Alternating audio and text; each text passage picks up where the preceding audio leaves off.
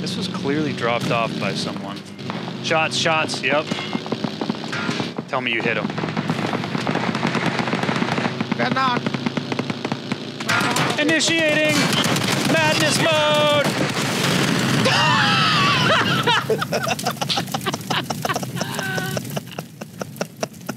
My brakes didn't work. They blew my tires off. Zombie apocalypse.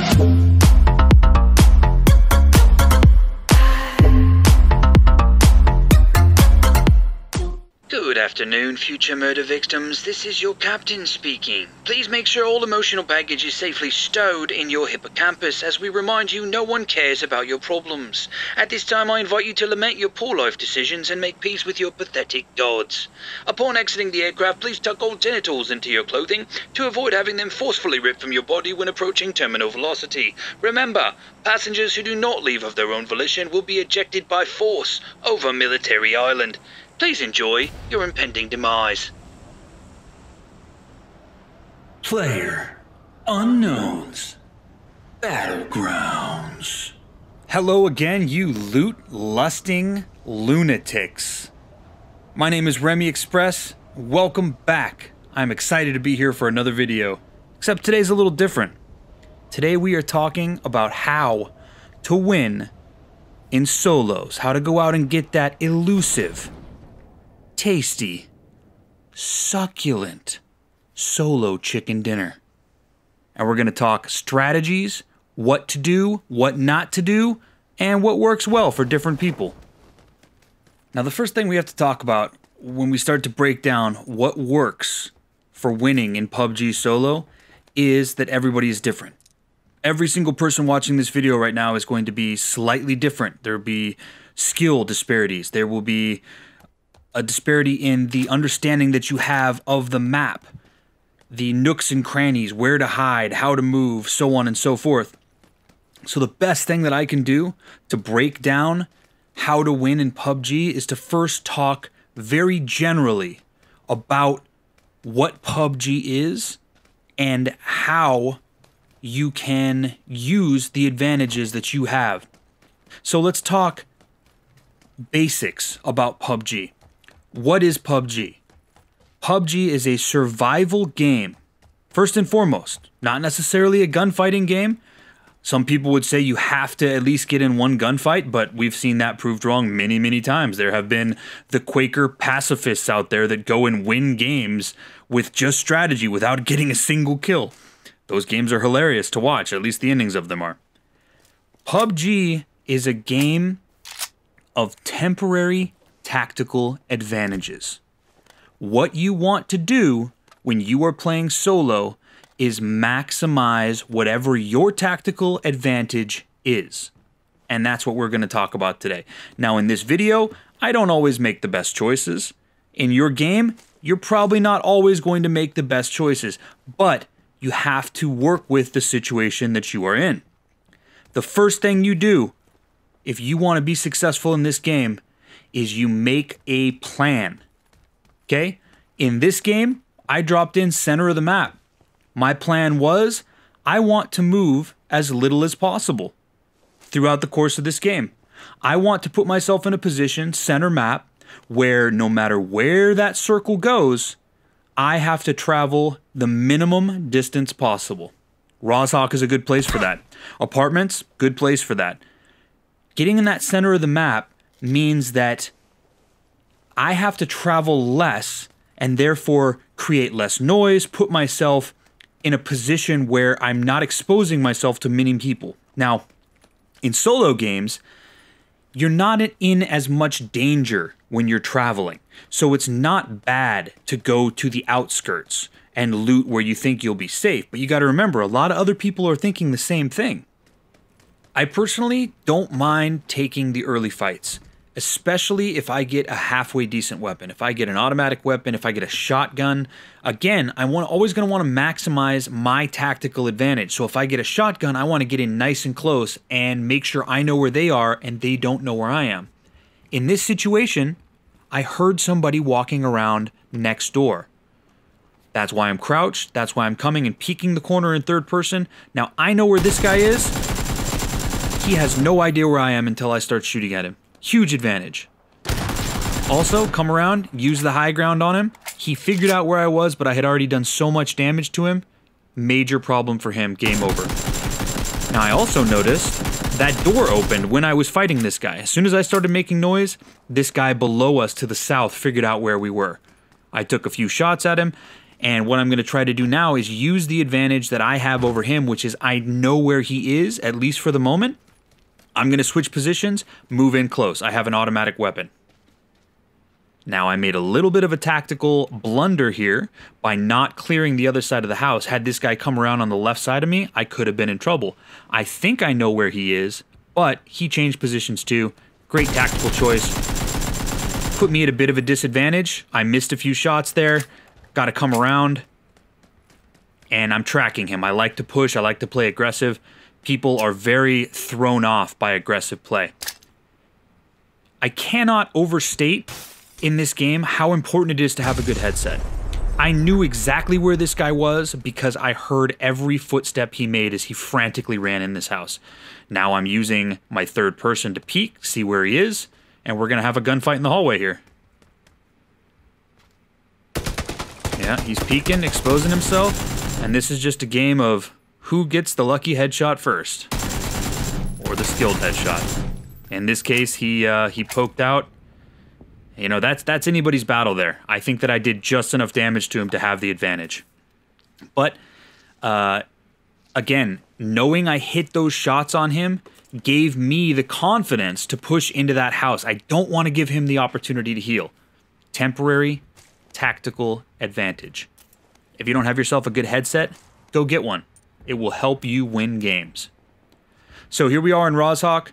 I have 2 kills right away. I know that I have not cleared the town out yet because I saw one other person.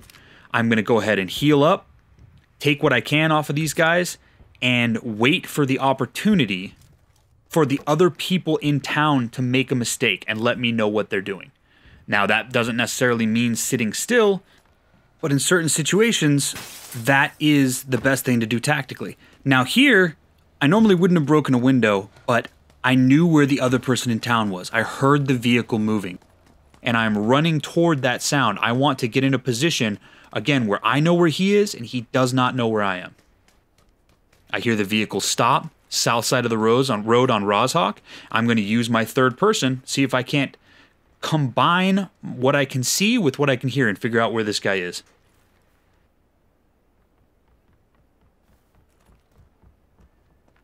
Took a little bit of a risk exposing my head there over the half wall, but I am 90% sure, based on what I'm hearing and seeing, that this guy is in the 2-story red house at my 12 o'clock at 85 rather, at this point. So, do I want to get aggressive if I don't know exactly where he is? It depends. Am I being pushed from the outside? Right now, I've done a bit of a sweep. On my way in, I took a look. I don't have anybody pushing from behind. As you'll see here in a second, I'm going to use my camera and make sure that there's nobody behind me. If I'm in any danger at all, I'm probably going to want to push this guy and force the fight. I am very exposed from behind right now, but I don't feel like I'm in danger. I know that this guy is going to have to move. He's going to be feeling the pressure of the circle moving in here. I don't have to worry about that. I know I've got meds, and he does not necessarily know that I'm here. If he has a good headset, he has heard me running up, so he knows that there is an enemy in the vicinity, but he doesn't know exactly where I am.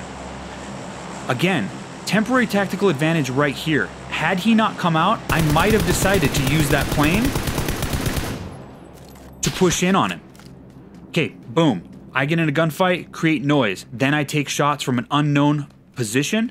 I immediately take cover. I have no idea where this guy's firing from. You see a lot of people make the terrible decision once they kill somebody to run right in and grab that loot. All you're doing in a lot of those situations is just giving what loot you have to the guy who's got Overwatch on you. You gotta remember it's about surviving first. It doesn't matter how good the loot is if you're dead. So I'm using third person, trying to figure out triangulate where the sounds came from. In this situation, I'm not going to be very successful on finding this guy. What likely happened is he took a few pot shots, realized I'm going to have eyes on the vehicle. He probably wanted to kill me and take that vehicle because the circle is quite a ways away. Realized that he wasn't going to likely be successful in getting in there and stealing the vehicle without getting into a gunfight, and he likely peeled off as a result of that. Even if we think he's gone, we need to be constantly vigilant about knowing our surroundings, taking in information from our environment, visual information, audio information. Everything plays a role in this game. Constantly moving, trying to move so that if I don't know where he is and he is in the vicinity, maybe I can get him to take another shot at me. That is all information. Even if I take a little bit of damage, I know I have meds, I know I have loot coming here. Okay, at this point, I'm exposing myself, I'm moving quickly, trying to get him to take shots at me if he's still in the vicinity. I'm not getting anything from him, so I deem the risk worthwhile here to move in and loot. But look at what I'm doing. I actually learned this from watching my buddy Average Sniper play. He comes from PC, where if you stand still, you are dead. The same thing is absolutely true here on Xbox, especially now that people are getting better. Standing still is death. When I go in and I loot, I am constantly moving even while I'm in the start menu. Practice that. It will save your life. Sure, you'll take some damage sometimes, but if you sit still, that is exactly what that guy is waiting for on Overwatch. He will hit you with the headshot and, you know, good luck, head back to the lobby, GG. I've determined at this point that this person has probably peeled off. I'm going to go in for one more quick looting session, see what I can grab, and then I'm going to take this car and get out of town. We got to get moving. This is a good opportunity now to reflect on some of the things that we've talked about. Number one, make a plan. Okay? My plan was come to the center of town. It's going to, center of the map rather, it's going to help me move as little as possible. Secondly, maybe I did not touch on this, but just as important as making a plan, in fact, a part of making a plan is to decide what is your goal in this game. Are you going for kills, or are you trying to win the game? Some people would argue that those two things are not mutually exclusive. I think that they absolutely are. Okay, yes, you sure may have to get some kills in order to win the game. Oftentimes you do. 90% of the time you have to kill at least the last guy. But if you're focused only on getting kills, many times that is not the way to win the game. You put yourself at unnecessary risk of having a lot of other factors play in, making noise, attracting other people, having somebody come in and clean you up when you have taken a bunch of damage. It's unnecessary risk if your goal is to win the game. If you're trying to win the game, you only want to take fights when you have to or when you are maximizing your tactical advantages. So you have the upper hand. That's when you want to take fights if you want to win the game. So always ask yourself that question. If you start feeling the itch to go get kills, play a few games where you go get kills. My buddy Apollo and I, we will drop in duos 5-6 times at school or military base if we feel like just getting in the action, because sometimes that impulsivity will derail you on your way to a win. And we might see that later in this game. Now here we find ourselves at another important part of the game. What to do when you have to travel. The best laid plans alone will not win you a game in PUBG. We see here that yes, I landed in the center of the map. That's great. I don't have to travel as far as, say, somebody who landed in Severny or went to Yasnaya Polyana. But it didn't put me in a position where I could easily walk in and sneak in, which was kind of my goal. I want to make as little noise and attract as little attention as possible on my way to the win. Here, I have to take a vehicle, I have to cross a bridge. Any of you that play PUBG with any sort of regularity know that the bridges are death. Here, I stroll across it, no problem. It's one of the very, very rare occasions. But as I'm driving, I am making a plan. Okay, my plan here is to get over the bridge and assess my situation. See what's around me. It just so happens when I got to the bridge, I immediately heard vehicles. I put some shots on this guy. I want to get over and see what he's doing, where he's heading. He decides to switch cars. It's a poor decision for him. Yeah, not sure if he knew that I was on Overwatch. He certainly didn't know I had an 8x scope on my AK. I mean, who plays like that? But didn't work out well for him there. Hearing more contact, I'm making a ton of noise here, so in the back of my head I'm thinking, okay, no matter what happens here, I gotta get moving really, really soon or I'm gonna be in trouble. I'm thinking that. Let's see if I actually make a good decision. Making a ton of noise. Anybody in the AO is very aware that there is somebody with an AK close by.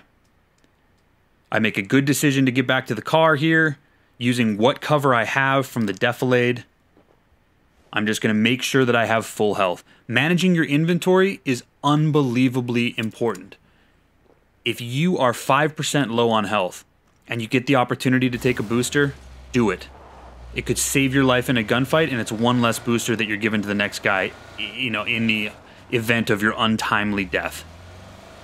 And now's where some of the mistakes start to come in. My gut told me to get in the car and start moving towards center circle. But a little devil on my shoulder said, you know what? You've gotten some good shots off. There's going to be more people coming across the bridge. I made a decision inconsistent with my plan, which was to play smart, not be impulsive. I got the bloodlust. It happens, people. It happens.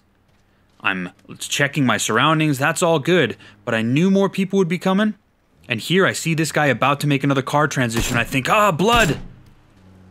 But it's a poor decision. He spots me on the hill. I see him head up the hill, and I'm thinking to myself, this guy, I see him slowing down in the vehicle, this guy probably has a sniper rifle, he's probably going to try to zone in on me.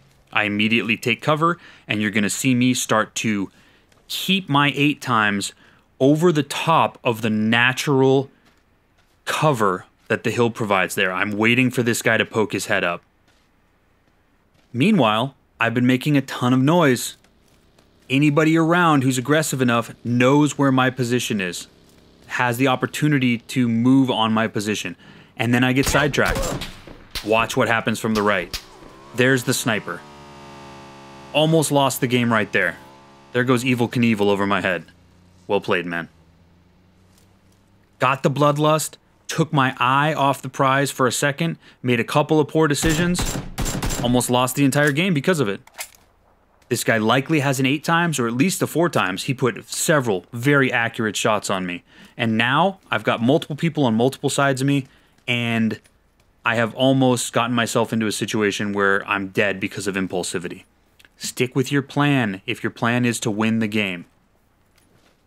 Now, I've said I've made a couple of bad decisions, but I should also talk about a couple of the things that I'm doing that are good. You notice when I go back up to try to get a view of where this guy is, I'm using my natural cover, using the hill to my advantage there. I don't want to expose my entire body. I get into fights with people where they figure out where I am, and they will leave cover completely, show me their entire body to take shots at me. And I thank them as I'm stealing all of their loot and drinking their delicious energy drinks, but it's a poor tactical decision. You almost never have to leave cover completely in order to get shots on somebody. Just so you know, use your cover. Here I go again. Terrible, impulsive decision. Gary, if you're watching, that one was for you, buddy. Saw a package, immediately abandoned all plans. Gotta go for the package, right? Nothing in the package, could have died. A lot of times people will sit up on the hill and just wait for idiot moves like that and take the headshot while you're checking the packages. But PUBG is a game where you can make terrible decisions and you can get away with them sometimes, as we just saw. So, back to the planning phase. I know I'm in the circle. That's important. I am now thinking, where do I want to be close to center circle. We're sticking with that same theme. You know, in my head, I'm thinking I want to be somewhere where I can travel the least amount of distance while simultaneously attracting the least amount of attention. That's very, very important in the late game. The more attention you draw to yourself by making noise, the more likely it is that somebody is going to get that shot off on you that either finishes you or puts you so low that somebody nearby can finish you. So I went by the building. I immediately noticed when I circled the building that there was a vehicle there. Likely means that there's somebody there. I do not want to run into a position where I get out of my vehicle and they have Overwatch on me immediately and put me down. So I'm driving around. I know there's another complex over here. I'm also checking the rocks. I oftentimes like to put myself in a position, even if it means I have to travel a little further, where I know that I can't be shot from behind, or that there's a very low probability of somebody being on a boat. And you find that oftentimes on the rocks. When I approach this next set of buildings, I see again, there's a Jeep there. That means that if somebody is still there, they could be in any one of those buildings, and I'm kind of rolling the dice if I decide to stop. Who knows what building they're in? Who knows what angle they're going to shoot me from? So I decide to bide my time. I'm going to drive around a little bit, and I'm probably going to make some more bad decisions. In fact, now that I'm this far through making the video, I might want to go back and consider calling this winning the game despite making horrible decisions.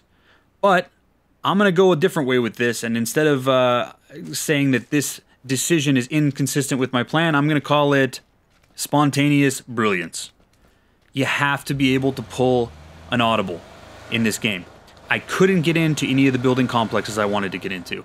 I decided I was driving around and there weren't people shooting at me, so I would try to see where the next circle went. Saw the opportunity to get a drop, went for it. Now here, I want to make sure that my weapon is loaded if I get into a situation where I have to jump out. So I quickly switch into the passenger seat, reload my weapon, right back in the driver's seat. There's an element of luck there. You know, somebody with good enough marksmanship could have taken me out, got away with another one in this situation. While I'm driving here, doing a little bit of housekeeping, making sure that I have what I need on my weapons for the inevitable moment when the gunfight comes. And I'm just kind of staying center circle. I'm staying in locations where I know I'm minimizing the chance of taking shots, right? I've been through these multiple times. Now, this doesn't mean people aren't rotating, but I am in a wide open area. So it makes the likelihood that people are going to be running around out there lower than, say, driving around complexes or in highly wooded areas. Now, here's another poor decision. I see this guy driving around and I start to circle with him. I'm kind of deciding whether or not I want to engage. And at some point, the bloodlust took over again. I decided, you know what? I want to try to ram this guy and get in a fight.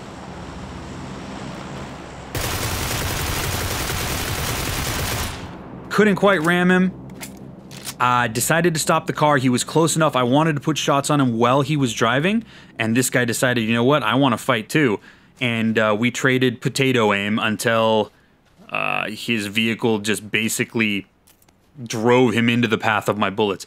Luckily there, I had the Groza, and man, that gun will just rip you apart.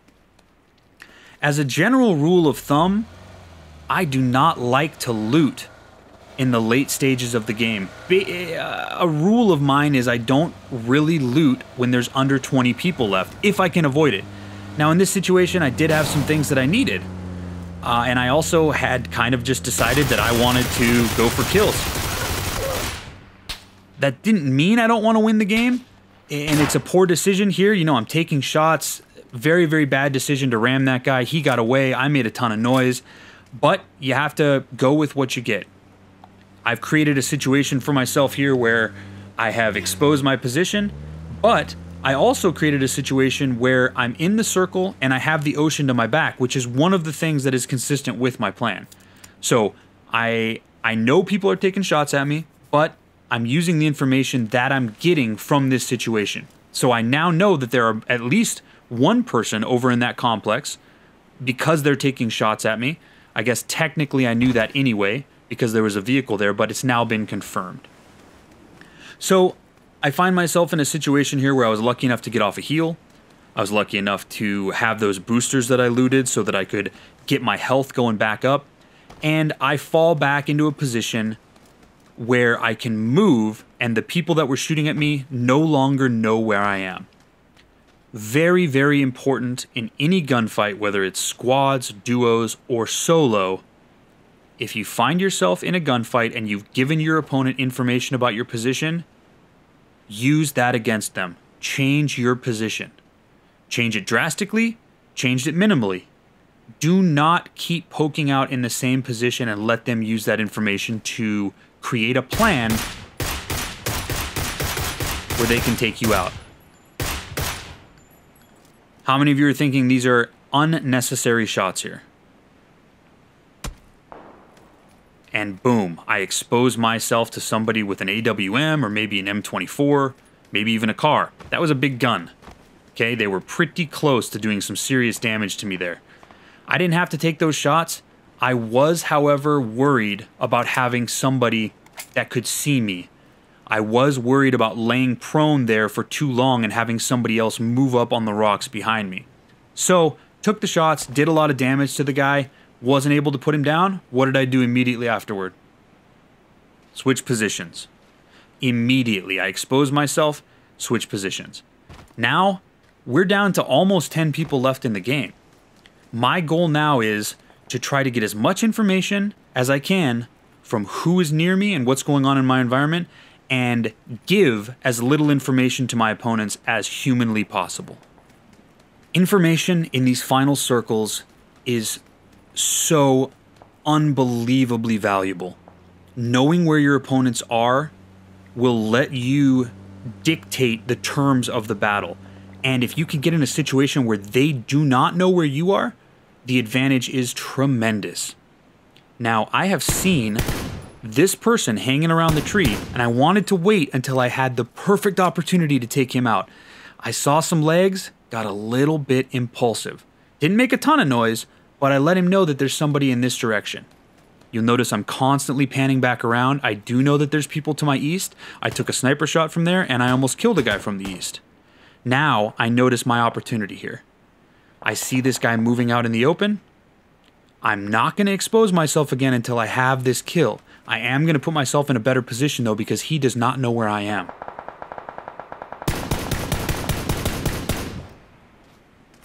Quick opportunity.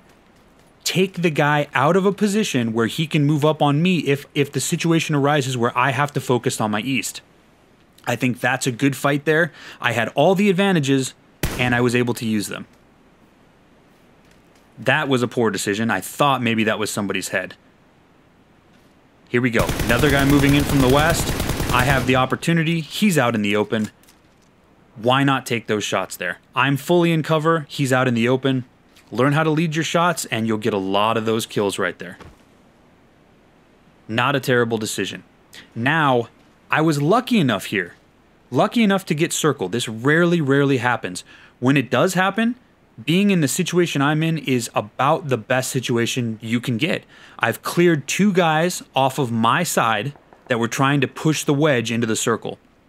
That doesn't mean that there's nobody there, but in this situation, I know where the other 2 guys are, right? I used the information that I had.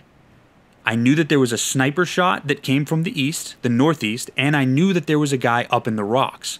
Now that I see that there's only 3 people alive, I know that they're both coming from the north and the east. I have cover. I have the circle. It's time to play the, some would say boring, but tactically intelligent game of waiting, gathering information. The other thing to consider in this situation is that both of these guys have to move toward my circle. Even if they are pretty far away from each other right now, the odds are that they are going to encounter each other on their way to the circle before they encounter me. So I want to stay hidden, and I want to give them every opportunity to get in a fight and eliminate each other before I have to expose myself to harm. It goes back to what I was harping on earlier in the video, and there one goes. He's down. you don't want to expose yourself to gunfights you don't have to take if your objective is to win the game. That's what we're trying to do here. Some point in this game, I transitioned into wanting to get kills. I got very, very lucky. I went back into that mindset of, oh yeah, I want to win this game. Time to make good decisions. I almost have circle here, and I have the advantage, again, of knowing where this guy is. You probably saw him poke his little head up, and that's why I'm looking over there at 85, give or take. I know where he is. He is desperately trying to figure out where I am. I equip a grenade here. My current plan is, when this guy starts moving, I'm going to try to get a grenade up over into his position without giving away my position. Try to do some damage to him, maybe even get an easy kill. This is one of the worst times that you can exhibit impulsive behavior. Any of you guys who have been into the final circle, you know what it feels like in this moment. Even though you have all the advantages, which I do, I have almost all of the advantages, it is still a heart-pounding, anxiety-driving moment because anything can happen. You have to hit your shots. The pressure is on. Now, one of the things in retrospect I'm not doing here is making good plans. I know that I'm really close to the circle, but I kind of am taking that for granted. I'm focused on this grenade. I want to get this grenade into position. I haven't pulled the pin yet, but I know he's going to be moving any second. The storm is pushing him. I should have been thinking about where my next cover is in this circle. In my mind, I'm thinking, no big deal. I can stay in cover and be in the circle here. Here he comes. Worst nade in history. Terrible plan. And now I'm pushed out into the open.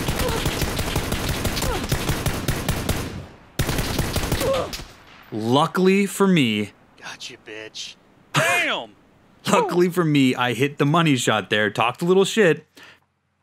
But I got in a bad situation. I got pushed out of cover due to poor planning, getting caught up on one idea of trying to throw that grenade, and it almost lost the game for me.